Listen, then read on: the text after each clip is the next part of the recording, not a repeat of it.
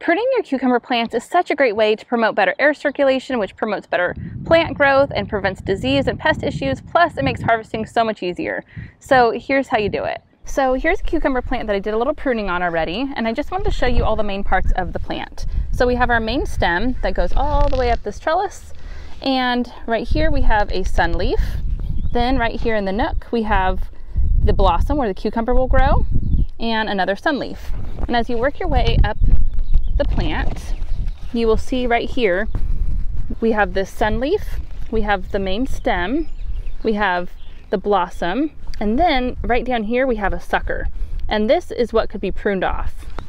But ideally you want your plant to have plenty of air circulation. So you can see this one that I already pruned up. I pruned off most of the suckers and I left some leaves to provide shade, but there's plenty of air circulation which will promote healthy growth.